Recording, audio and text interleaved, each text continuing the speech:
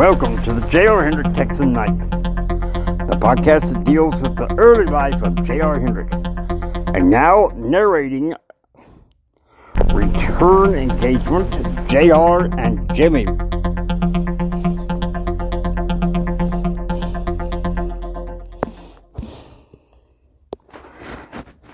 "2:55 a.m. Central. Jim and Betsy, Blake and Katie wake up and start packing because they have to leave the hotel by 4 in the morning. They had to be at the airport by 4:40 a.m. in order to be there in time for the 5:10 a.m. departure back to Washington, D.C. Also, going on the plane with them is Claude and Becky. 3:15 a.m. Central.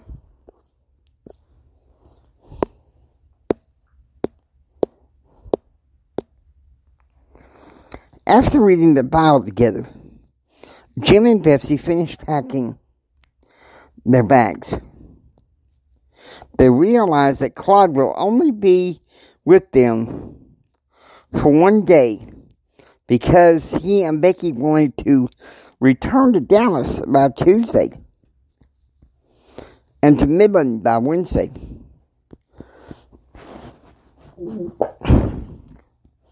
2:45 a.m. Mountain. Elizabeth wakes up with a stomach ache and reaches for her tonic and also some medications that the doctor in El Paso had put her on. There's a checklist that she must take before undergoing radiation treatment this morning. She thinks about her marriage to her late husband, Jeremy. She thinks of a guy that she met in Midland who was going through chemotherapy around the same time that she was, named Eli. In many ways, she would like to be with him because she felt lonely so much of the time, with Jim and Betsy no longer in the West Texas area. 4 a.m. Central. The Hendrick party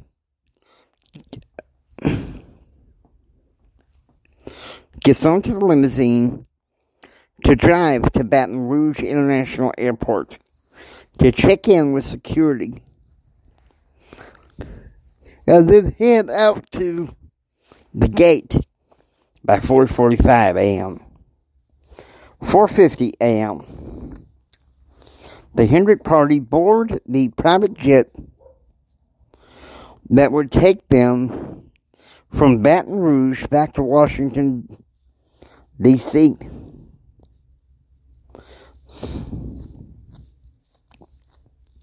And Jim is very happy that Claude and Becky are on board as well. 5:10 a.m. The charter jet taxis down the roadway and departs from Baton Rouge to Washington, D.C. Jim is not looking forward to returning to his work, but he knows he must begin his masterpiece soon. 5:30 a.m.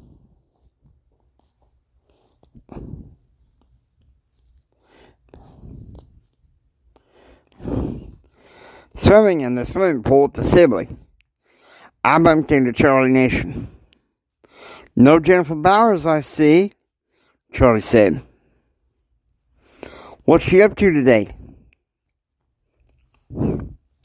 "She has to appear in a court in court today in Houston representing her daddy's company.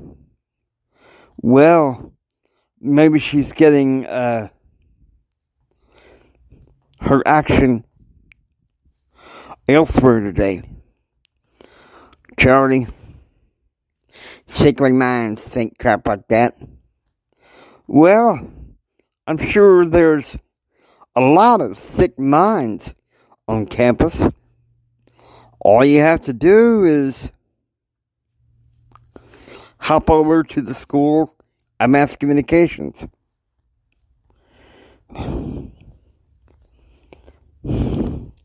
That's a clumsy way to talk, Brent Clark said. I've known your kind before. Charlie, where the hell have you seen anyone like me? Brent asked. The brokerages in San Antonio, where my daddy used to make his deals, are filled with people like you. Whatever, Brent said. Whatever, Brent and JR say in unison, swimming away. 6:30 a.m. Cinnamon rolls are being served for breakfast as JR sits down with Black Clark and CB Coleman.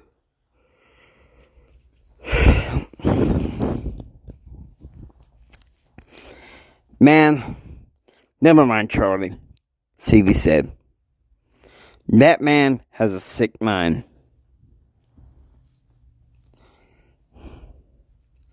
I should probably warn you, JR. Your brother Kyle is going up to D.C. to see your parents and register for a physical exam with the Coast Guard.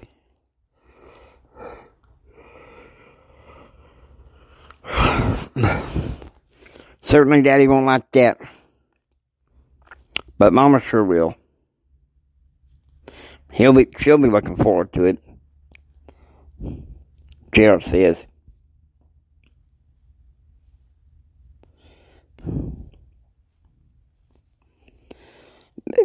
Boy needs to be taught manners. 8 a.m. Eastern. The plane arrives in Washington, D.C., and Jim and Betsy get into Jim's Chrysler and drive home. Suddenly the phone rings. It's Christine. Say, Daddy? Did you hear? We heard that Kyle is coming tomorrow. Jim bristled. Don't want to hear that, Christine. Don't want to hear that. Betsy, who could hear the conversation on speakerphone, shoots Jim an icy glare. Before moving to Washington, D.C., Betsy had packed up some of Kyle's childhood things to keep as mementos around the mansion whenever she started missing him, and she missed him now more than ever. 9 a.m. Eastern. In the mansion front lounge, Jim is holding a press conference where he welcomes and salutes the Idaho gubernatorial candidate,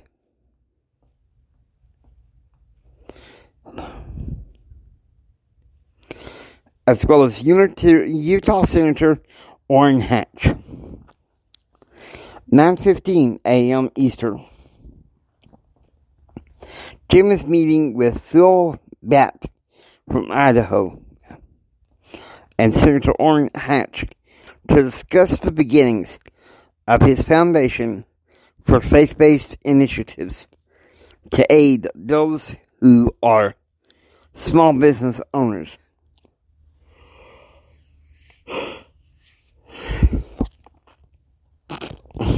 9:05 a.m. Central. In economics class, Dr. Galworthy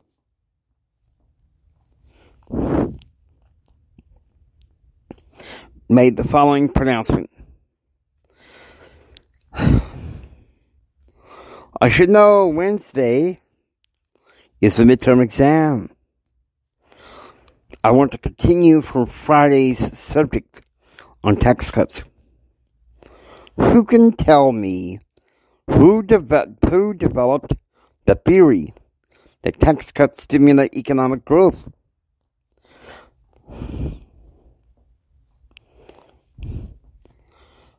Anyone? Mr. Hendrick?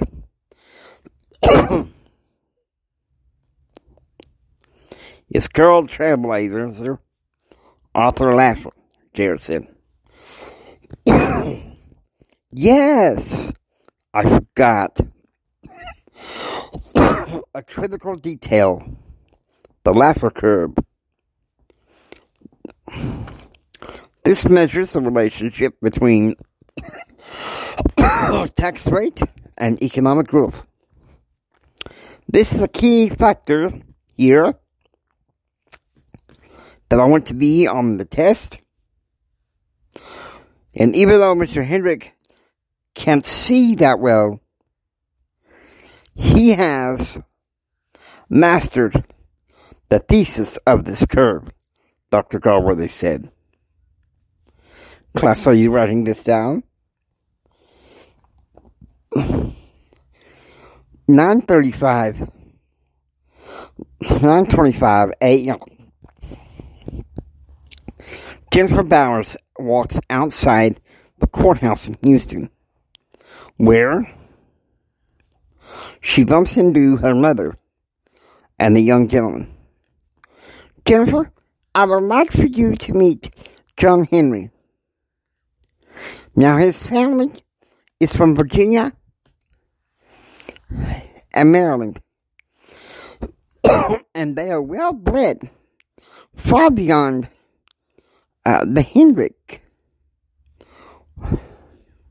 Would you at least consider a lunch date with him? He's a blogger. Jennifer, he provides more for you. A lunch date? John said. Well, what do you say? All right. Meet me at the Knoll at 12 this afternoon, Jennifer said, half-heartedly. 12:09 p.m. Central. 12:09 p.m. Eastern, rather. Jim delivers a keynote speech at a reception for California Governor Pete Wilson, who is ahead in the polls. And even though Wilson is a Republican, Jim finds himself more in line now with the Republican platform. 12 p.m. Central. Jennifer Bowers and John Henry have lunch together. My family's worth $8 billion now. I'm aware your family is worth $20 billion. But I'm independent of my parents. I'm a blogger who makes $40,000 a year. Honey, my boyfriend JR gave me a $40,000 friendship ring. I'm staying at the Porter Oak Hotel. Let me guess. No penthouse or suite? What do you take me for? My boyfriend, JR, he knows people. Big people. Big people. 12:35 p.m. Charlie Nation invited me to have lunch with him at the Crockett House. Chicken fingers. Some feminist in a wheelchair near us was talking about political correctness.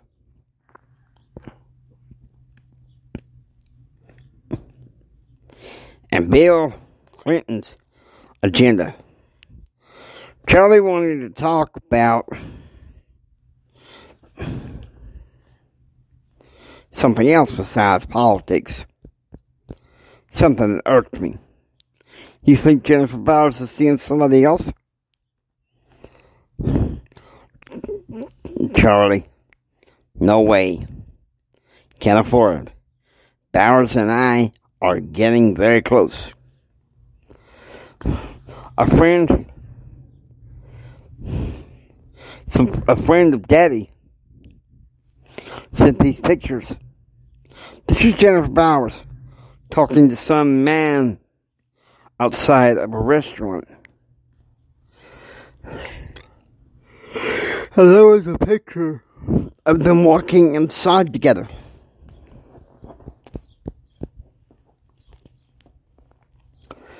Certainly these are the workings of a sick man, Charlie. I don't come here to sit there and hear you talk about games of embarrassment that way. Thanks for ruining JR's composure, Kevin McDonald said. Now can we talk politics for a change? 3 p.m. Eastern.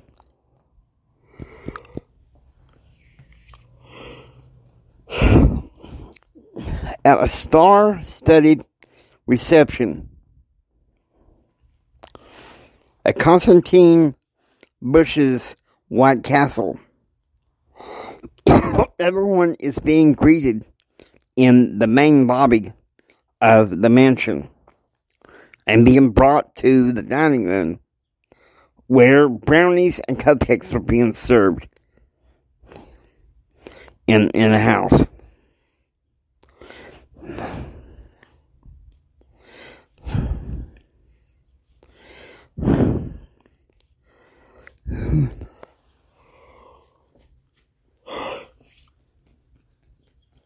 There was the announcement at that reception that Constantine Bush was withdrawing his support from the Republican candidate, George Hoover, because he got caught in a sex scandal, and would be supporting Libertarian candidate Bill Hume.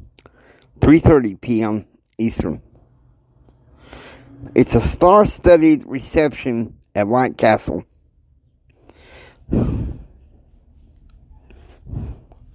Where everyone is standing around mingling, enjoying brownies and cupcakes and drinking beer.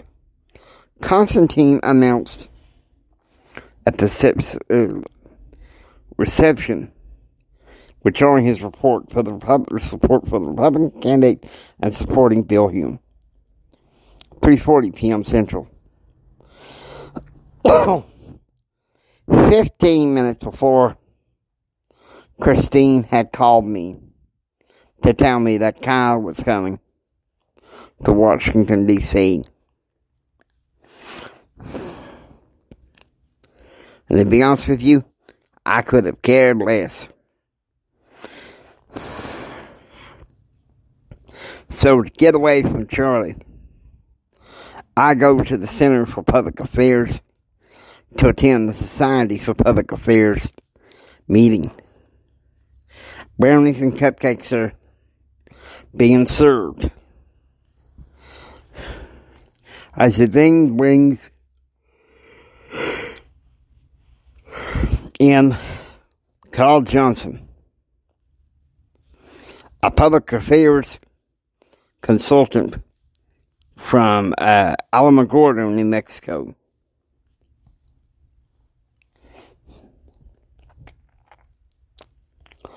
He is consulting for the oil industry. 7 p.m. Eastern. Jim and Betsy attend a high society dinner at White Castle. When Constantine Bush announces that he is supporting Bill Hume and that this would be a victory party.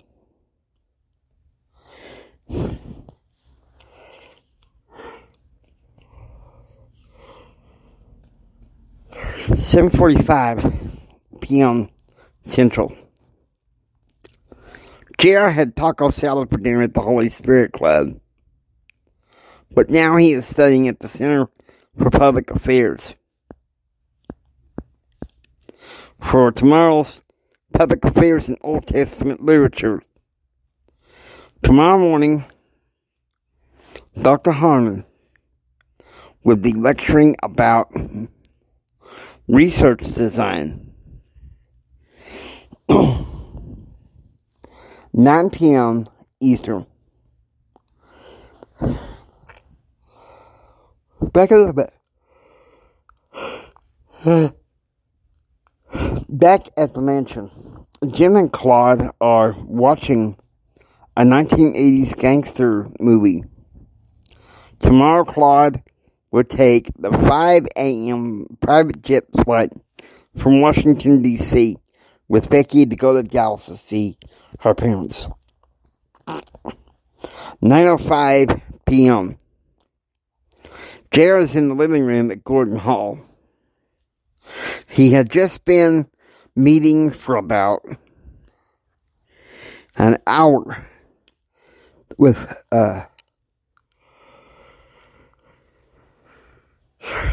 Kim Hesed, a young 20-year-old missionary with the Assemblies of Christ. The sticking point was when JR told Kim he would not be baptized into that church.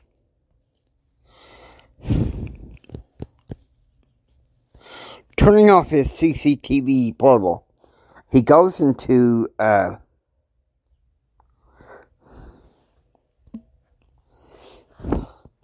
he hops into bed to get some sleep.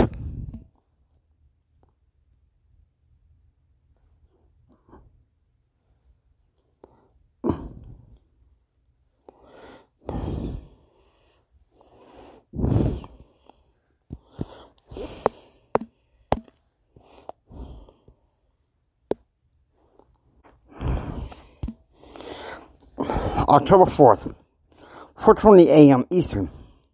Jim wakes up and goes straight downstairs by elevator to the basement to the workout. 5:45 a.m. Eastern. Jim goes into a room which is very seldom used unless used in preparation of reception. But today it would be used as a welcoming place for a press conference ahead of New Mexico gubernatorial candidate Gary Johnson's arrival. Although he was born in the Midwest, he had a distant relative with the same name who went to school at Texas Tech with Betsy's brother Tom, and they were also frat buddies. 6:05 a.m. At breakfast, Jim is furious when Betsy and Elizabeth Marie mention Kyle was coming tomorrow.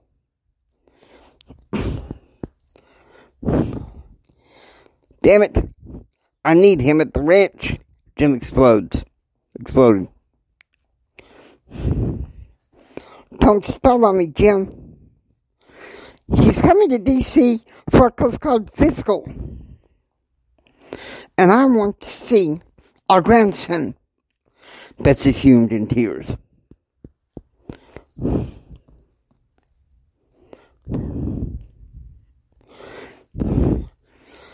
They're staying in the hotel.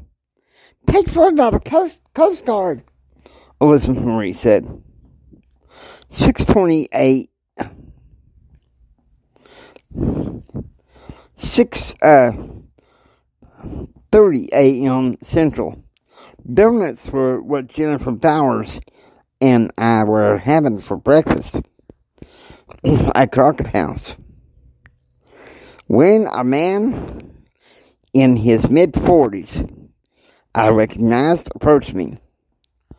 Francis Blackwell, I'm very pleased to see you. May I sit down, Hendrick? He and his dad's wife, Fortune, sat down with us. I asked Jennifer if she minded staying while we conducted business. I whipped out my trust fund card and put in $18,000 for investment in Blackwell Investments. Last weekend, I heard from Mama that they were partnering with the American Conservative Union, and I wanted to be a part, especially in public affairs, regarding the relationship of the American Conservative Union and Blackwell Investments. Fortune said that she married Francis out of necessity because her business was going under, and he was making it big in gold and silver and real estate. 8 a.m. Eastern. Jim arrives at his home office and asks his private secretary to buzz him when the welcoming party was ready to greet future New Mexico Governor Gary Johnson. 12 p.m. Eastern. At the mansion courtyard, the welcoming ceremony for New Mexico gubernatorial candidate Gary Johnson is underway. "O Fair New Mexico" and the Star Spangled Banner was played by a DJ. Jim talks about his oil business in New Mexico, along with the ranching business in New Mexico in the early 1980s.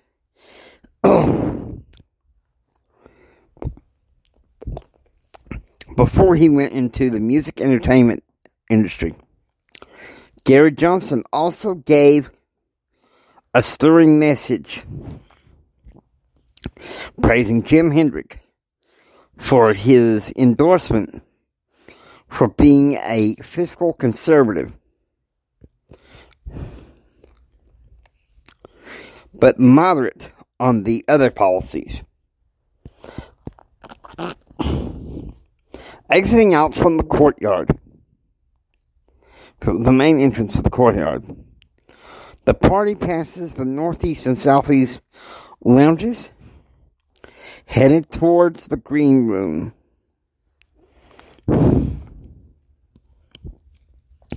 Which is a room which is used by the Hendricks to greet people, officials arriving. 12 p.m. Central. Dave Smith meets me out in front of the rec center. "Hey man, what's up? Let's go," JR said, getting into the car. "Dave, it's always a pleasure." "How are you?" Dave asked. "Just dandy." Lord, sometimes I worry about my parents. My brother's coming to see him this week, and I know that's going to cause huge problems between Mama and Daddy.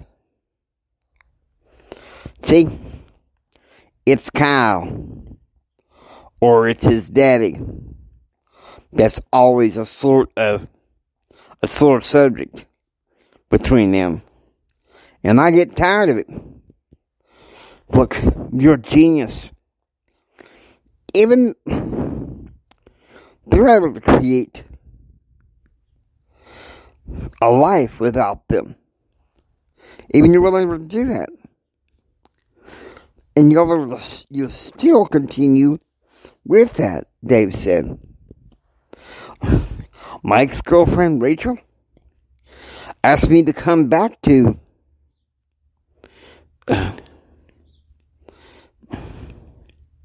her date with McDonald's.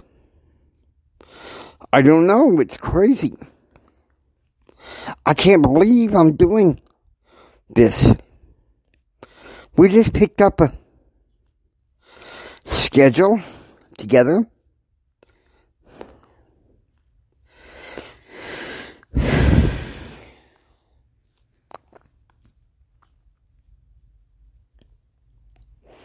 We in West Hall.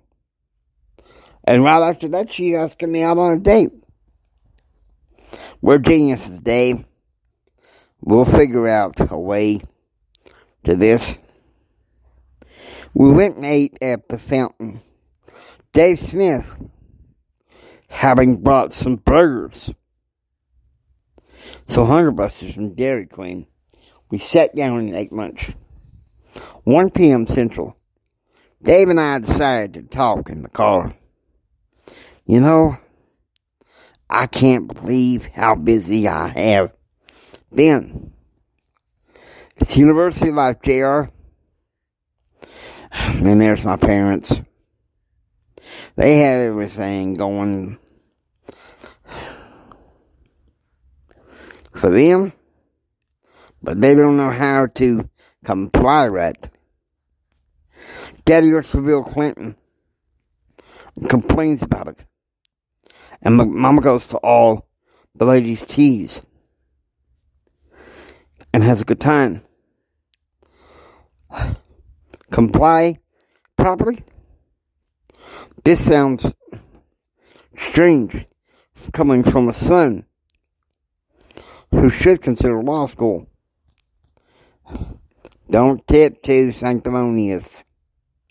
Only Dave. 2 p.m. Eastern. Jim is conducting SBA business with New Mexico gubernatorial candidate Gary Johnson.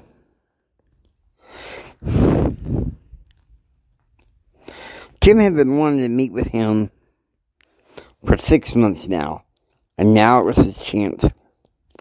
2 p.m. In Old Testament literature class, Lee Simon was lecturing about the literary works and life and times of King David. 4 p.m. Eastern. In Washington, D.C., Jim is meeting with his dream team to discuss upcoming work projects, particularly regarding his faith-based initiatives for small business.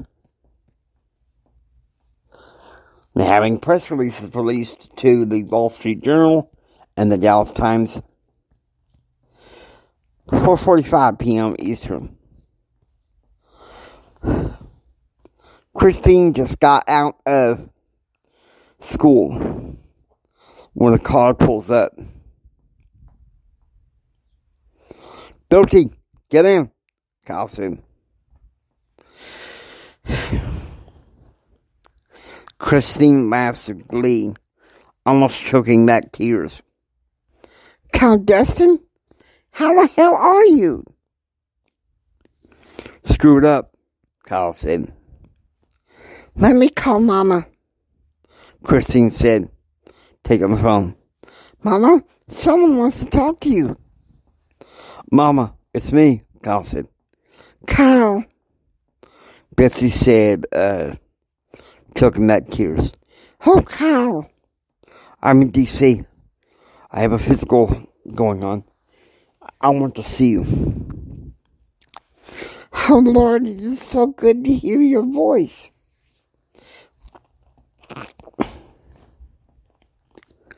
"7 p.m.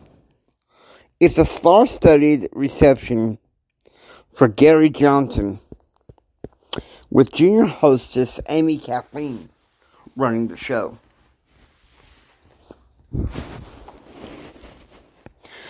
Priscilla Aguirre, a top-notch country artist, gives some singing for the dinner. 8 p.m. Eastern. Betsy slips aside from the reception and goes into the green room to talk to Kyle and Madison, which is a chance for her to see her little grandson, Hendrick. I know I gave you a different last name, Kyle, but you're still family to me. You still have your best artistic self.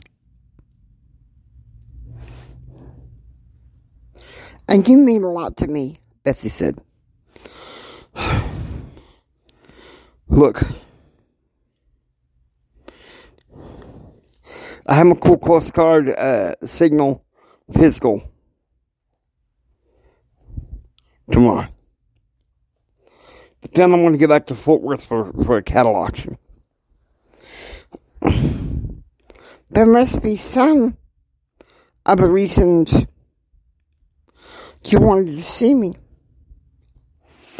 As soon as Andrew is a year old, Madison and I decided we're going to try again for another child.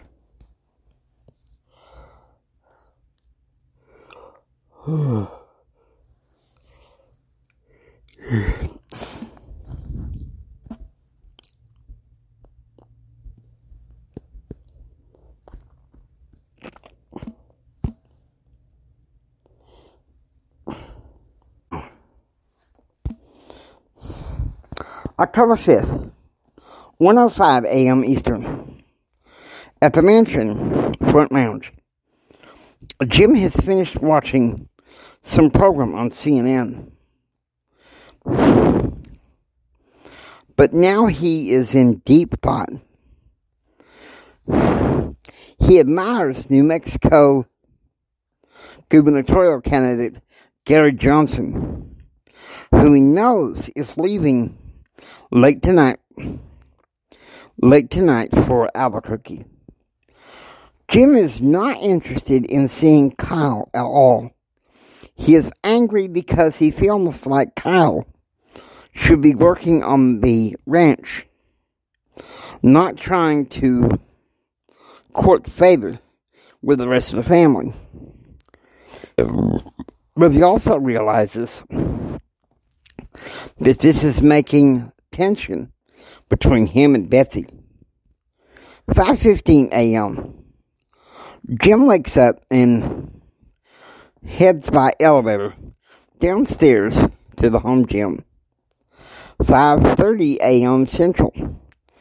Jerry is swimming with Stoney Rosen, C.B. Coleman, and Charlie Nation. Charlie swims over to him. Did you know that your crazy brother is in D.C.? Charlie said. How the hell did you know that? My brother James, who was a year before me, he's going there for a physical with the Coast Guard. And your brother's there too, visiting your parents. Sorry for your bad breaks. Your mama wants to see him, But your daddy is so heartless, he don't care. You go to hell, Charlie.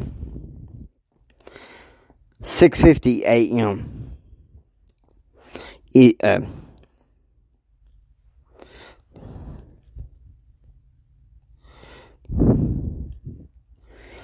Eggs hard-boiled, along with sausage for breakfast at the Holy Spirit Club. When I sat down for Stony Rosen, he's a grizzly bear, Stony Rosen said. That was a terrible thing he said to you. Just gives me more motivation for my summer internship. I'm going to go lean on the dean sometime this week or next week. That way I can get it for sure. Don't let him do his best to ruin your day.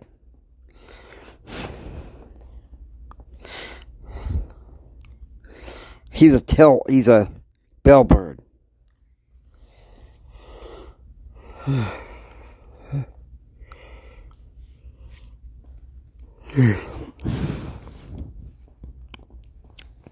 $9:15 a.m. Central. Jim is getting ready to meet with New Mexico gubernatorial candidate Gary Johnson when Christine rushes in to talk to him against her mother's wishes. Kyle's coming back this afternoon. You should do what you can to let him see you, Christine said. Jim bristled and glared at his daughter. No, Christine. He went off from the ranch. I have no respect for him anymore. 9 a.m. Central. Economics test. I'm taking the economics test in West Hall, ready for it to be done. 1 p.m. Eastern. Jim is giving a speech at a luncheon for the House Freedom Caucus, a caucus that was formed in 1990 and later discontinued in 1992, only to be revived again in 2016. This House Freedom Caucus was a group of conservatives and libertarians campaigning for liberty and limited government. 1 p.m. Central. After mass media theory class and a swim, Jerry and Jennifer decided to have lunch together. This rich blogger wanted to try to get with me. Oh, what did you say? Jerry said. I said no.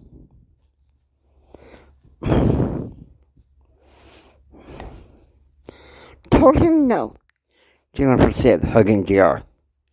Because I want you. 3 p.m. Eastern.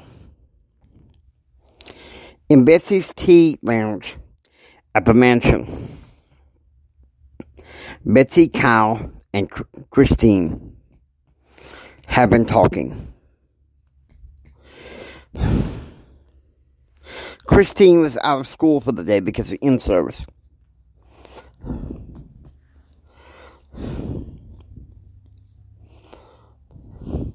Also is Madison and little Andrew when Jim walks in with a cowboy hat and he takes it off and tips it.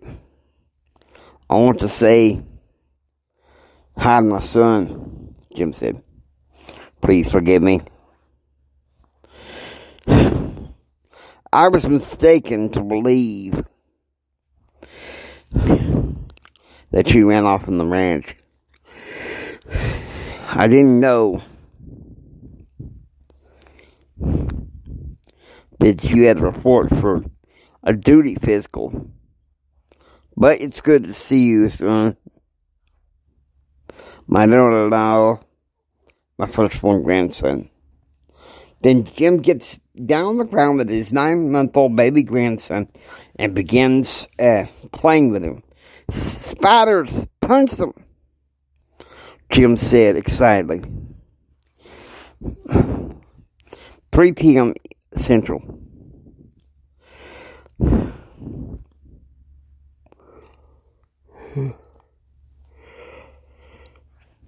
Eating over the couch, I answered the cell phone.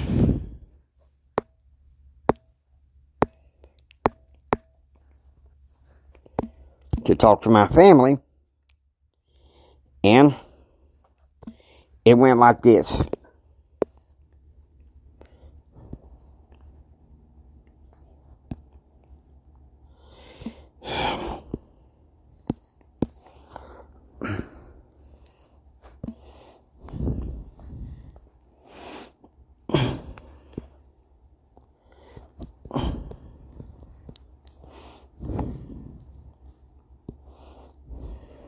Mama!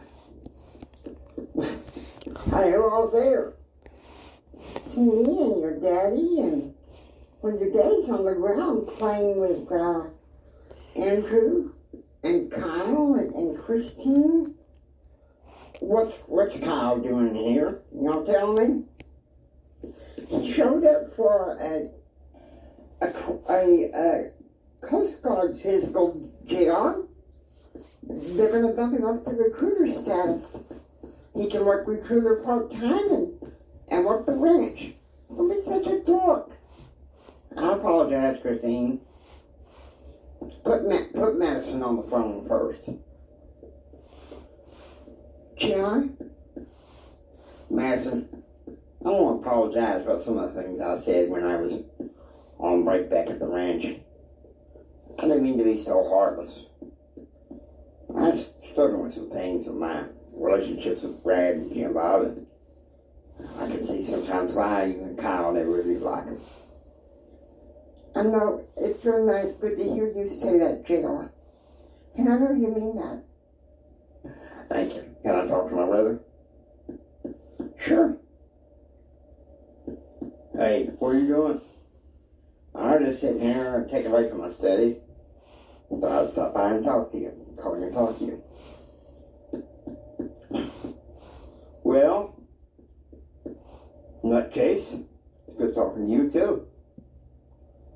What are you up to besides your studying? Well, I got the debate team, I got the swim team, and my usual. I love you, JR. I love you too, Kyle. You take care of yourself, alright? You too. Stay out of trouble. Alright, talk to you later. Bye-bye.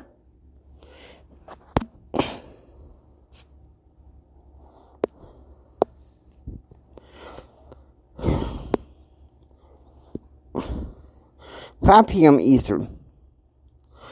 In the Northeast Lounge of the mansion, the family gets together. Betty C announces that she is going to let Christine fly back with Kyle tomorrow morning to attend a cattle auction in Fort Worth, and then go with them back to the ranch. But she had to report back to Washington, D.C. by Sunday the 9th at 7 p.m. Central. Eastern, rather. Jim speaks at a crowded ballroom at the Sheraton Hotel in Washington, D.C. Fundraising dinner for the ministry Food for the Hungry. He is introduced by his assistant Bill Mayer, and it's a moving time for all. 7:15 a.m. Central. Expectations were high as I had dinner with Brent Clark over at the Spirit Club. And then I went to the evening devotional where Bishop Edwards, one of the congregational leaders,